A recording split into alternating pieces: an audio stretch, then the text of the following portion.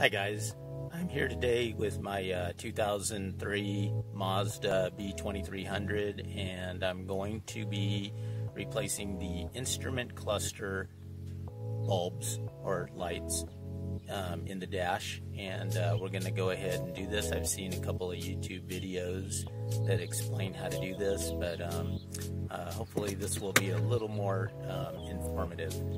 So we're going to go ahead and start. Okay guys, so the first thing we're going to do is remove the upper 3 screws here. They are 7mm, so there's 3 of them going across the top. Let's do that now.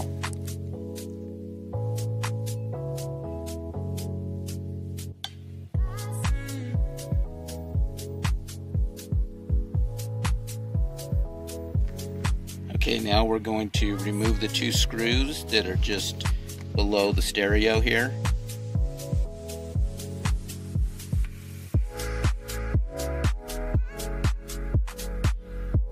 Next, we're going to remove this whole bezel around the stereo.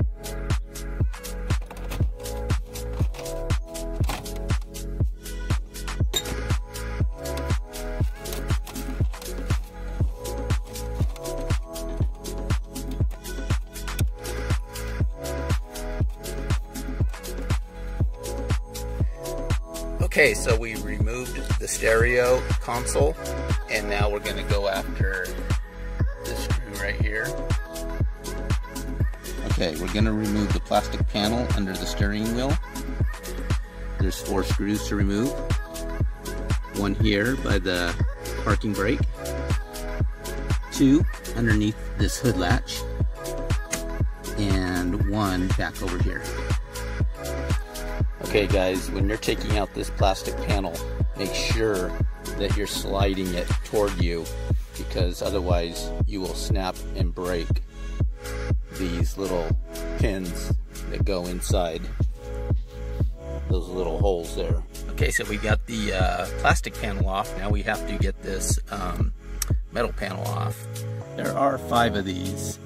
There's 1 here, 1 here, 1 up here, and then there's 1 here and 1 here, and they are 8mm. And now we're going to go for this plastic panel that surrounds the instrument panel. Okay, to remove this panel now, we're going to have to release it with these 2 bolts, 1 on this side and 1 on this side. Okay guys, so we got this plastic piece off, and we had to disconnect a couple of connectors. I got them off. This one was a little tough. You have to get in behind it with a screwdriver and pry this one up to get it out. Just be careful you don't break that little tab. And now we're going to go after the instrument cluster, which has a couple of bolts on each side, and we'll go ahead and remove those. So we got the instrument panel out. It had some plugs in it, which we took care of. We just pulled them out. They came out pretty easy. It's a little dirty in there. I'll show you the instrument panel. Okay, so I have the instrument panel right here, and the lights were, the light bulbs were out on it, and so I pulled one out, and it was black. I'll show it to you in a second. But I'm going to replace all these little black bulb sockets with new bulbs. I'm going to just replace the bulbs only, don't need to replace the sockets. Okay, so here is the bad bulb, and I'm going to go ahead and replace all of them because this isn't the only one that's bad. Okay guys, so we got it all put back together, and we tested it out, and it looks like all the lights are working fine. When I did take this apart, my oil gauge over to this side, the needle on it, for some odd reason, went over here, and it was drooped down in this area.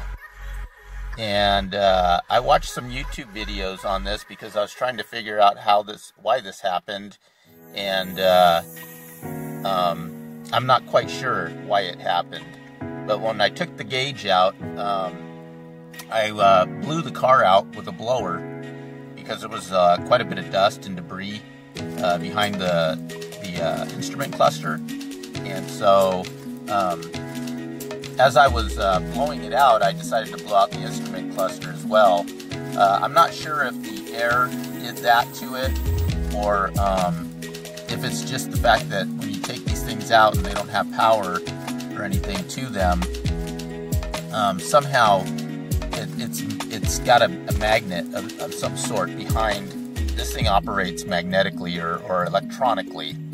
And so I watched some YouTube videos and watched some guys actually bring it all the way back to this position using a magnet. And I thought they were joking at first, but I went to the hardware store and I purchased a couple of magnets like this. They're not the super neodymium magnets, those really strong ones, but these ones seem to work just fine.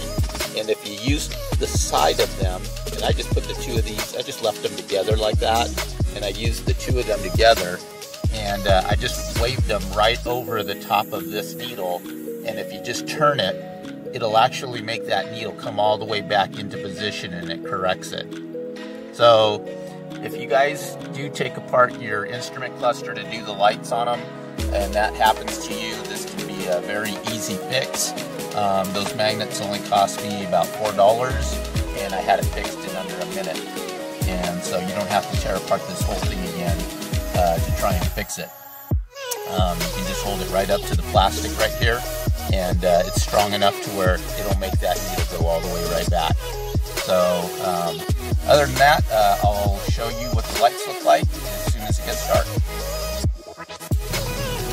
Okay guys, so here it is. It's at night now, and this is how the instrument panel came out. The lights are all functioning just right, and we got our oil gauge back to functioning perfectly. And so I just want to thank you guys for watching, and do hit that like button and also subscribe as well. Okay, thanks for watching.